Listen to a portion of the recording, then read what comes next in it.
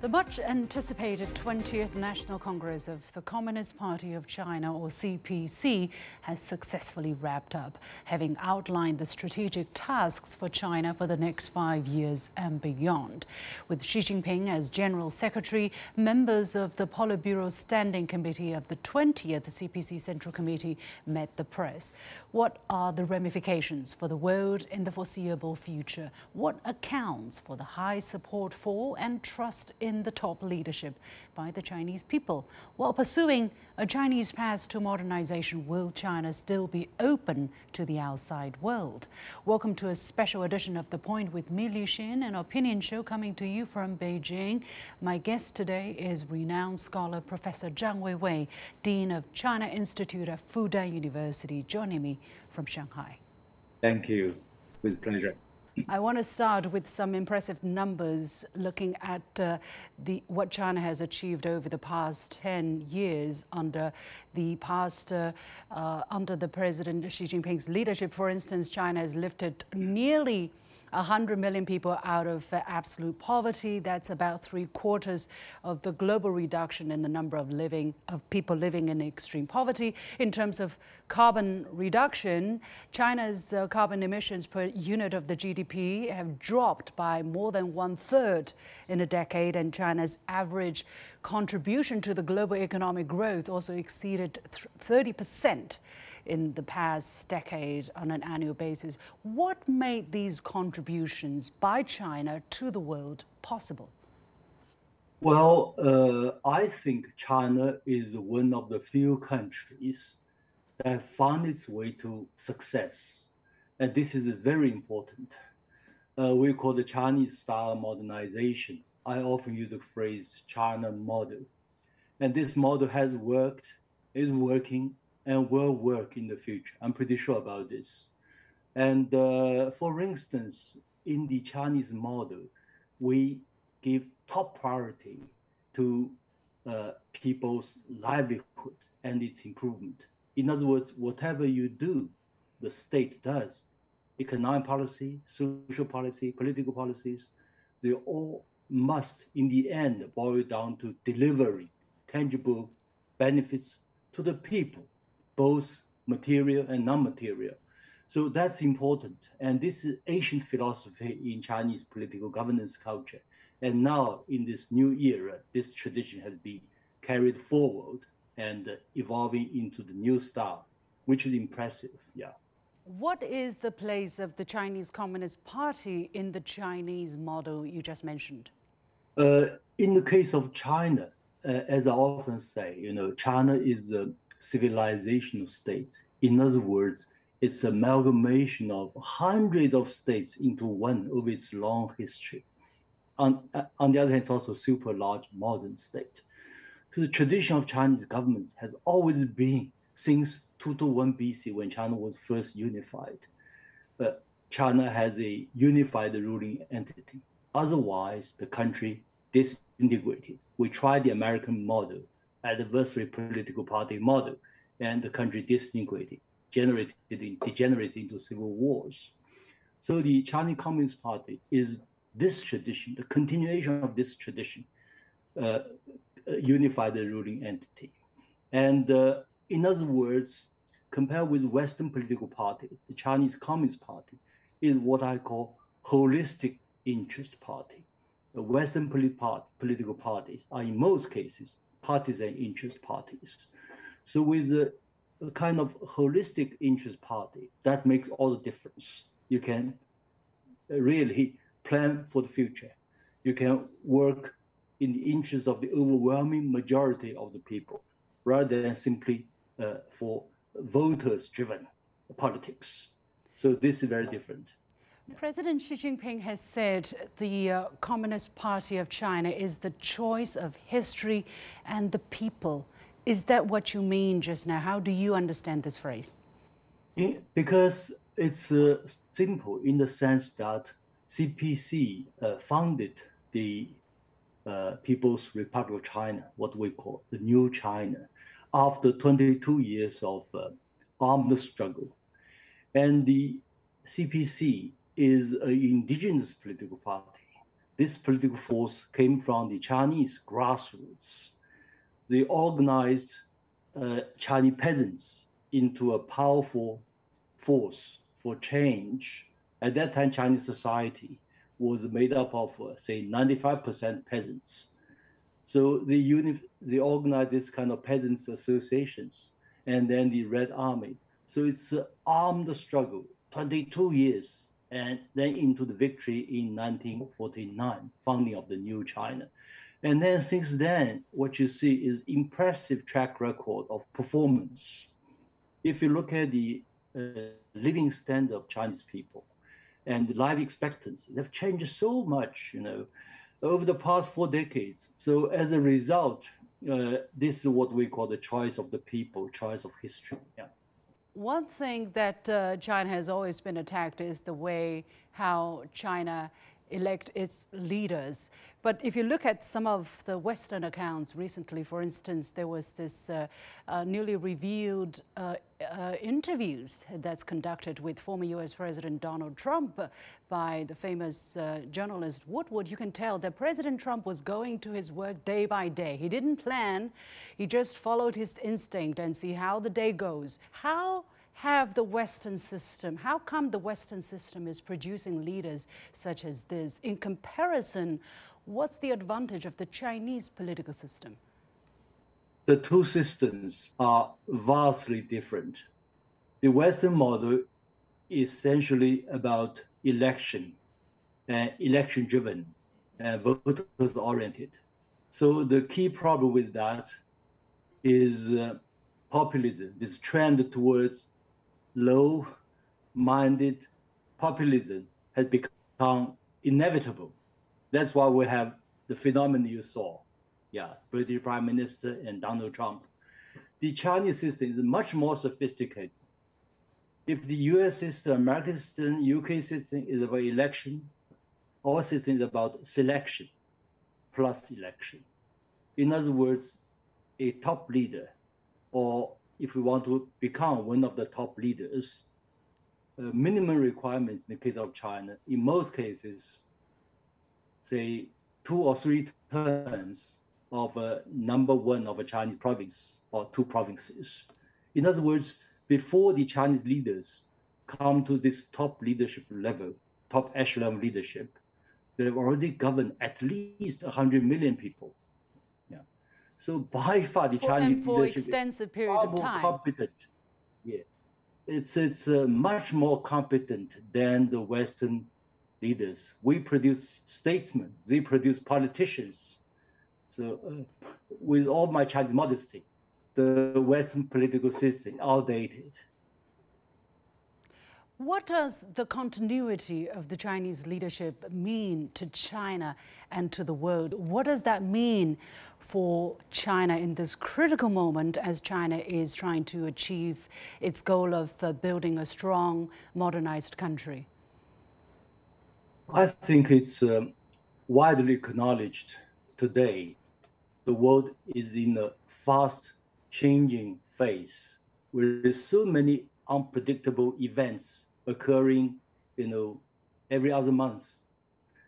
So in this kind of unpredictability, China produces predictability. This is very important.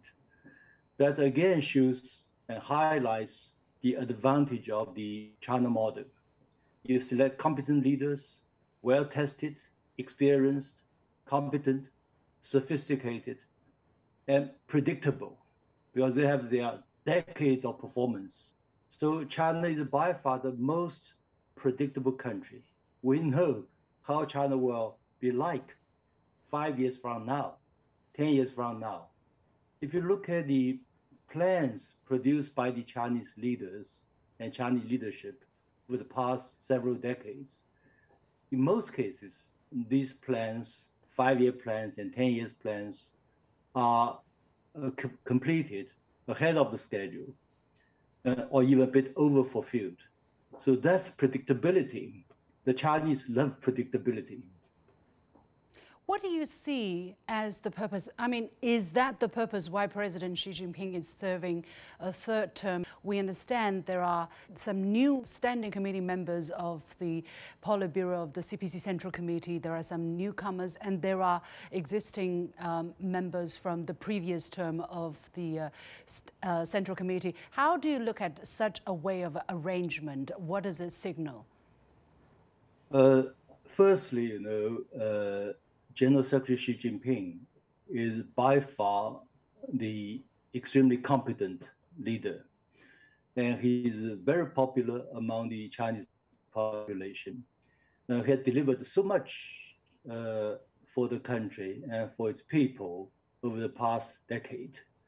And so Chinese are very demanding for their leadership. You have to be experienced, competent, sophisticated, and decisive at the critical moment.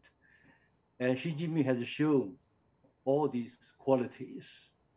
So I think this is his re-election to this post is widely endorsed by the Chinese population. And this is common sense in China. And for other leaders, if you look at the new leadership, one thing is certain, the Chinese know these leaders. We know they are competent. So this is, again, a sign of China's predictability. It's also good not only for China, also for the rest of the world. Because, they are competent, they are sophisticated, they know China, they are experienced, well-tested, under stresses, and then they are, again, take up new leadership role. So this is important. Looking back, when the party constitution was advised 5 years ago, there are a lot of comments, and one comment that the Chinese leader was going to be a president for life. How do you look at this comment for now? Is he going to be? No, this is against common sense. If you understand ABC of the Chinese Communist Party, if you look at the constitution of the party, it's stated very clearly, no leader of any position, if you are a member of the CPC, this position cannot be lifelong tenure. Not a single party member can have a lifelong job.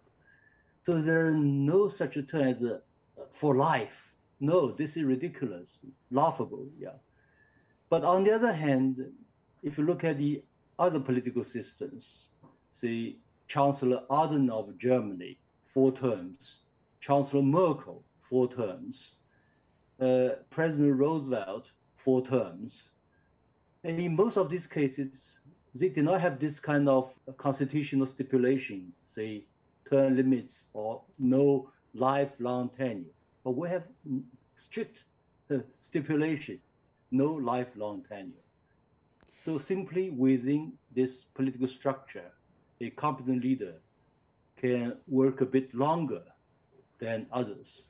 This is a very good arrangement. So if you look at the Western political system, I remember Winston Churchill famous said, roughly our system not good, but other systems are worse off.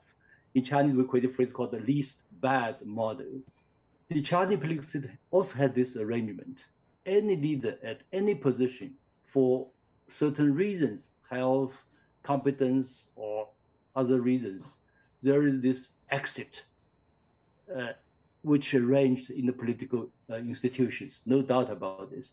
But what advantage we have over the Western political system is we not only have this least bad approach, we also have the best of the best approach. That you have to select, as far as possible, the most competent leader and leaders, so that country is led by competent leadership.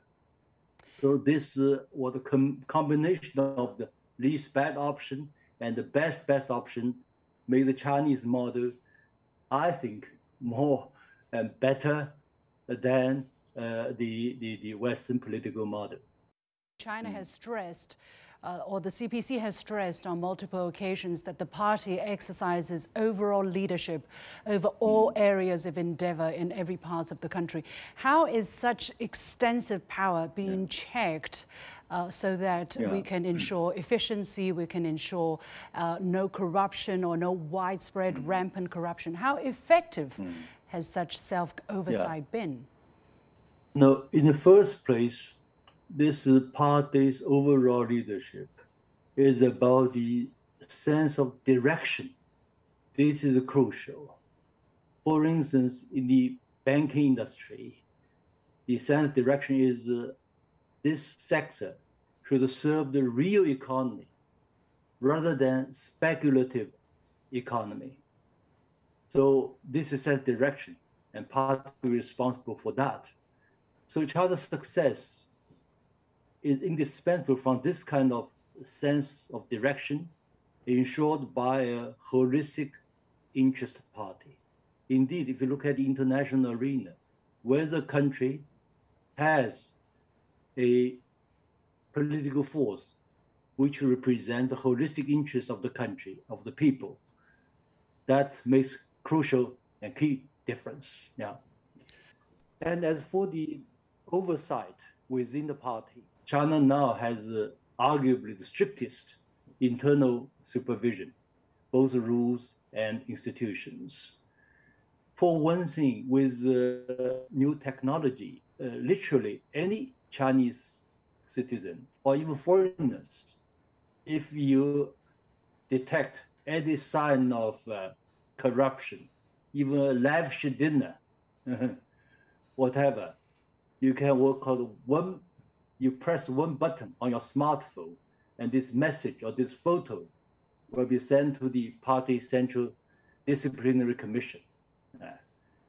So most Chinese feel so much better today than 10 years ago in terms of fighting corruption. For many years, people thought the issue of corruption may never be resolved, but now most people think it can be resolved. It is being resolved. So this is how most Chinese feel about it. People also wondering, is the country still willing to open up itself to best practices, to new ideas, new concepts from the outside world, and even to constructive opinions from others? And don't worry about this, because China has a time-honored tradition of learning from others. It's part of our genes, we want to learn from others, whatever good you have done better than us, we try to learn from you. And I can give you an example. In Shanghai, we have I think the largest Tesla Motors factory in Shanghai. Thanks to this Shanghai base, Tesla has made a lot of profits. At the same time, we have also made the requirements for Tesla. In other words, except the chips they want to keep secret, and whatever computing power they want to keep secret. But for all the spare parts, they must be produced locally. So now this whole production chain has been set up, both for Tesla, for other electric cars in China. So China learned a lot from Tesla, and now Chinese electric cars are internationally competitive. So this is a good case of win-win for both Chinese companies and for American companies. How do you see the relationship between the highlighted Chineseness in our path to modernization and China being part of the world? Do you see a conflict there, or do you see it in some other ways, Professor Zhang? Well, China is, as I said, a civilizational state. One thing great about Chinese culture is it's a genuine passion for learning from others and for peace. If you look at the Western history, how the Western powers became dominant power and industrialized. It's a history of wars. Yeah. But China has risen to today's level. By purchasing power parity, China was already the world's largest economy in the year 2014. Yet, China did not fire a single shot against other countries. No wars. When you look at the United States over the past 4 decades, how many wars, how many bloodshed, how many violations of human rights of other peoples the United States has committed. So very different cultures, very different visions, very different style of civilization. Yeah. Looking from now to the next 5 years, what kind of attitude or strategy will China hold in its relationship with the US-led West? Will there be an all-out confrontation? American security strategy just released a few days ago in mid-October. Right. Obviously, you saw the scenario of new Cold War. And Cold War was based on this overall thinking. It's called the mutually assured destruction. I said on many occasions to my American friends in the West, why China, United States cannot form mutually assured prosperity with all the possibilities to do that if you liberate yourself from Cold War mentality. So really, it's up to the United States. China is confident. Yeah, we can do well with the United States in its bilateral relations, in win-win situation. How can China bring quality opportunity to the world while it's transitioning to a high-quality development under the current difficulties? If you look at the Chinese model of modernization, there are always 2 levels, strategy and tactics. On the level of strategy, we are very certain we embrace new economy. We want to reform the economic structure for the better. Yeah. And on the tactical grounds, which are constantly readjusting. So it's already a very sophisticated approach to modernization. If you look at the tactical level, we not only have the 5-year plan, which are produced after thousands of rounds of we call consultative democracy. And you have every March, we have this 2 annual sessions, People's Congress and Political Consultative Conference, which will examine the implementation of these plans. Right. And then in November or December every year, we have a party central committee conference on economic affairs. So all these, we try to make constant readjustment. Then if your strategies are correct, that's crucial. That makes all the difference.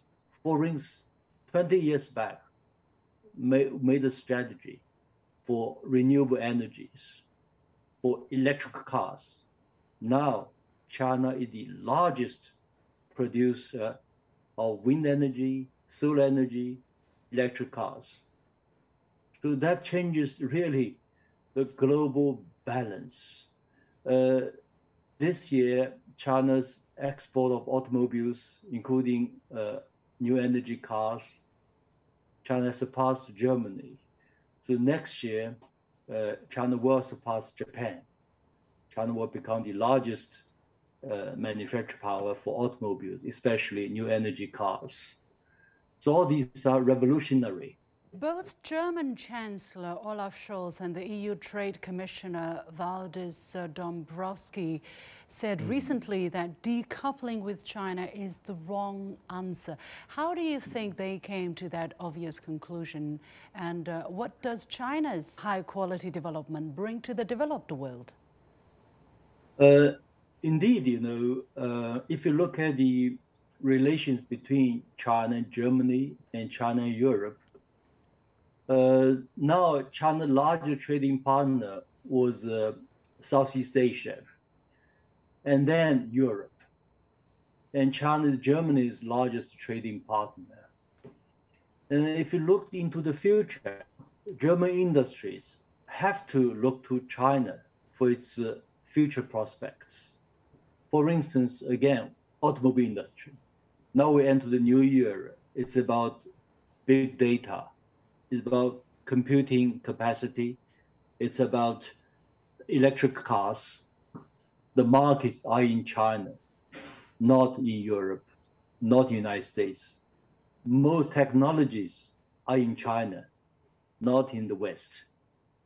And then, given the size of Chinese population and this passion for new industries, and the new industrial revolution is occurring in China. So European countries, Germany in particular, have to embrace Chinese economy and Chinese manufacturing sectors. Finally, Professor Zhang, China has repeatedly said that it's not going to seek hegemony. China will never bully others or practice an expansionist policy. Well, we does have that track record, as you just mentioned, and yet some people say, well, the past doesn't represent the future. You cannot say simply because I didn't do it in the past, I will not do that in the future. What is your reaction to such a kind of logic? Every 5 years, the party congress will make important decision about how to define this era. Yeah. When we define this era is for peace and development, then we pursue these right policies. So this is very important. So in a way, why the West prediction about about China tends to be wrong. One reason is they fail to understand China as it is and fail to see the merit of this Chinese philosophy. You always have an overall trend identified, and then produce the right strategy. And this is already part of the Chinese political culture. So why we should, bothering with these tactical mistakes, even they are made, they can be corrected if your strategies are correct. So this really, for the long-term interest of China and its neighbors and all the Chinese partners, include those in the West, there are no interest in China to fight this kind of pick up a war with other countries unless they cut into China's fundamental interests. We have very clear red lines on the issue of Taiwan, on the issue of South China Sea, etc. If you cross red line, we are very certain we'll fight back. Many thanks to Professor Zhang Weiwei, Dean of the China Institute at Fudan University, joining me from Shanghai.